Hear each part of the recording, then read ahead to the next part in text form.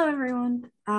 We wanted to record a video on refusals for you. This is Dr. Carroll's PowerPoint on important aspects of refusals that should really be included in everybody's chart.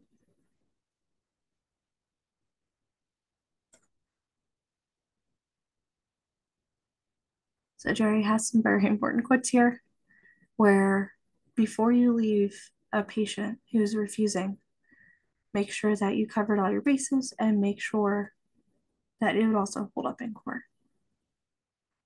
So here's some agenda and goals. All right. So let's go over who's a patient. Everybody is that calls 911. Every patient gets a full assessment and chart for people who activate EMS themselves, identify themselves as a patient with an injury or illness, altered mental status, anyone that is assessed, anyone that is lifted, assisted, or moved by EMS, any individual that's fallen. So a pretty wide variety of people here. And then who can refuse? It comes down to capacity. So AO times three, and can carry on a conversation, can have a full conversation with you and really understands what's going on. Not somebody who can tell you their name and then has no other idea of what's going on at all.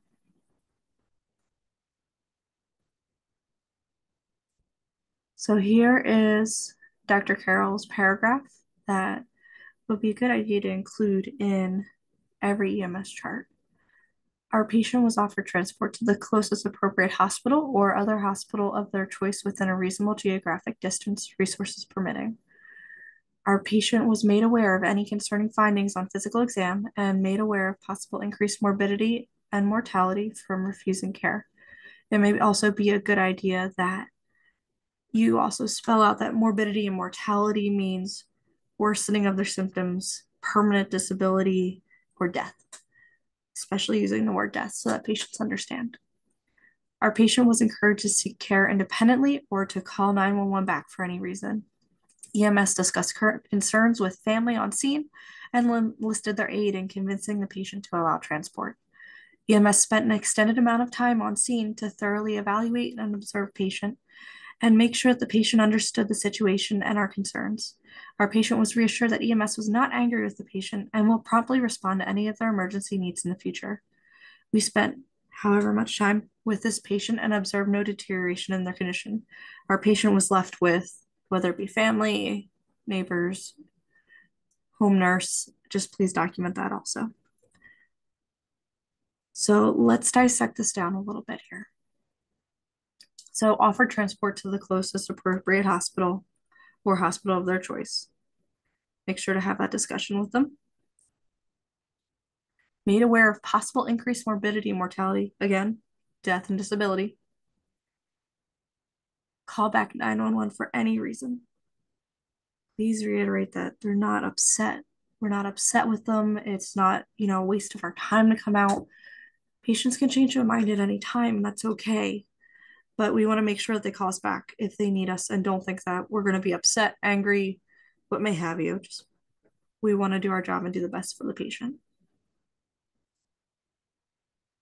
You discuss the concerns with the family on scene and enlisted their aid. Sometimes family members can help also show their concern for the patient. But also, once you leave, it's important to make sure that there's somebody there who can call 911 in case they rapidly deteriorate. It's also important to share your concerns with the family on scene because they may have never had these symptoms before or something else for them to look out in case the patient does deteriorate. EMS spent an extended amount of time on scene. That's important. Walking up, having a quick conversation with somebody and leaving doesn't allow you to really assess them, do a full assessment of them, of their vital signs, of their exam, but also to really have that good conversation of why did you call? What are your concerns? And why don't you want to go? Because you also have to discuss the consequences of not going. So that will take time. Don't rush those conversations because sometimes you'll find out other things that may encourage the patient to go to the hospital more. Again, EMS is not angry. It's our job to take care of patients. making sure that you showed that you were on scene with this patient for a while and made sure that they didn't deteriorate. Are they still talking to you at the end of your observation time? Are their vital signs still stable at the end of their observation time? Did you see them get up and walk? Are they still doing okay when you're leaving them?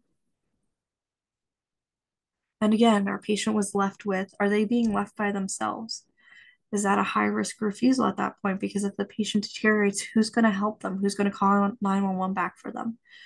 So try to make sure that somebody's left with somebody else that can help them. Call 911 back, recognize symptoms of them deteriorating, anything like that is safer to leave the patient with. And then overall, sometimes the refusals are like Dr. Carroll's refusal, but making sure that if something bad happens, you want to know that you did everything in your power that you could to take care of that patient. Not that you cleared the scene quickly, not that you were, going back to the station or going to get food. Make sure that you take that time to really assess that patient and have that good conversation so that you know that you did everything you could.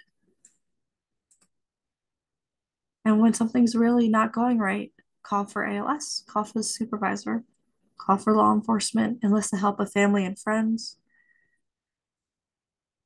You can also call for medical command when you think the patient's high risk and you really want them to go.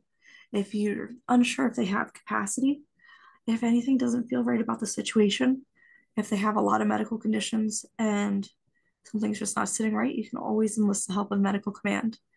And then medical command will have that conversation with you. They're going to want more information to really make that good decision for the patient. So let's take a quick look at some higher risk refusals.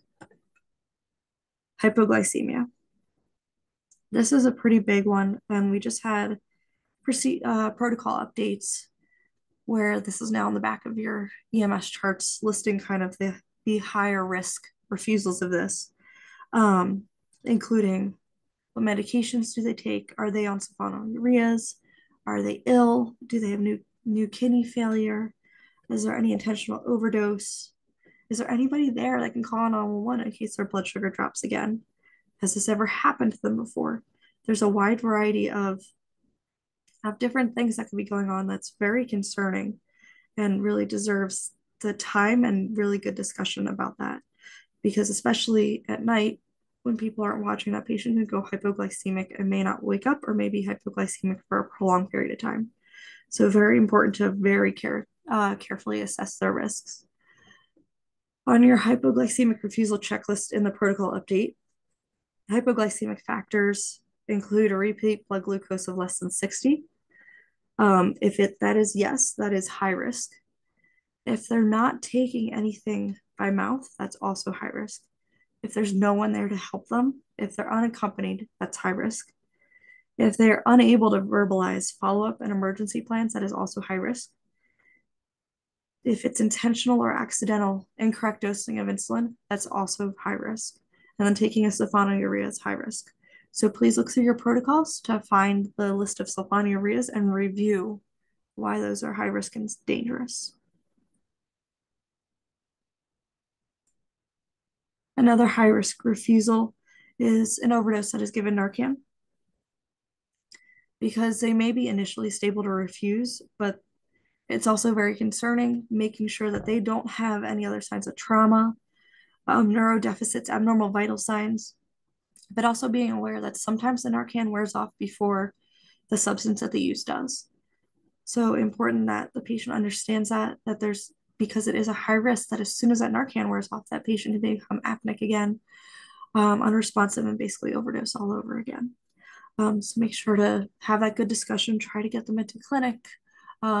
Definitely the leave takeaway Narcans are also fantastic, but really having that good conversation and making sure that they understand that.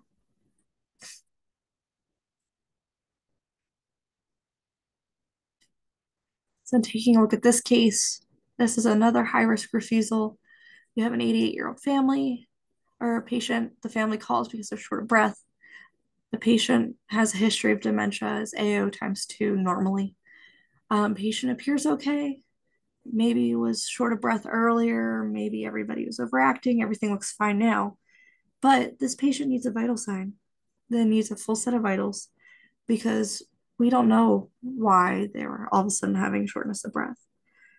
So overall, the vital signs could show that they're tachy. Could that be a pulmonary embolism?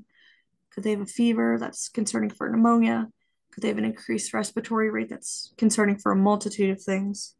So you need to assess their mental status, orientation, any changes from baseline, any abnormal vital signs, and really you need to call medical command for the refusal because she's AO times two, and really that's a difficult refusal. So please get medical command involved in this one and recognize that just because she looks great now doesn't mean that she doesn't have something underlying, especially with her lungs or her heart.